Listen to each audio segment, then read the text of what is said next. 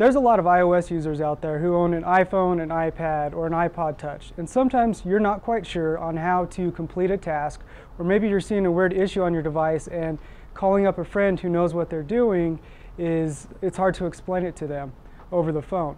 What you can do is actually take a screenshot on your device and send that through iMessage or email to help troubleshoot the issue. To take a screenshot on your iPhone or any iOS device, all you need to do is hold in the home button and the power key at the same exact time. You'll hear a camera shutter sound as well as a little flash on the screen, and that's how you'll know the screenshot is successful. From there, you go into your Photos app, and then you could send that picture as you would any other photo you've taken with a camera on your iOS device. Once again, I'm Jason Cipriani. Thank you for joining us with this week's Chieftain Tech Tips. Make sure to visit us at chieftain.com/tech for more videos and tips just like this one.